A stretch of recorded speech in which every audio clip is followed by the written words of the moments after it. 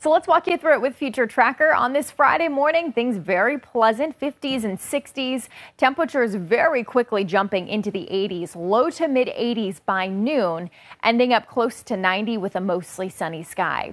It's going to be a warm evening if you're out and about Friday evening. Temperatures at 9:30 still in the 70s.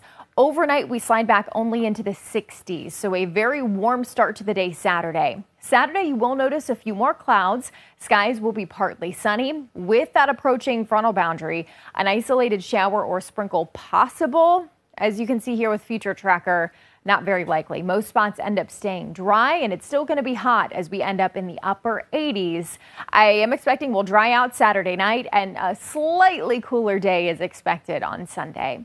Today, 90, mostly sunny, winds out of the northeast 5 to 10 miles per hour. We'll drop back into the low 60s tonight, so a warm one, mostly clear skies. Tomorrow, we'll end up back in the upper 80s.